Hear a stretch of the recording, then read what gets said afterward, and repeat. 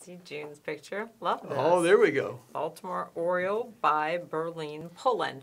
And so what do you think is going on there? Maybe looking for some insects? It probably is. It could be looking for berries. It could be looking for pieces of fruit. It could be looking for a tasty insect.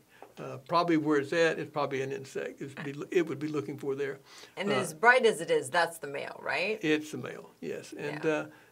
that's a nice bird. I wish we had more of them nesting here in the deep south, but we don't. We see those further up in the nesting season. We see them passing through, which is nice. And it's an interesting bird, very colorful, and I see one every now and then. Generally, like I said, in migration. It's always a thrill to catch one going by.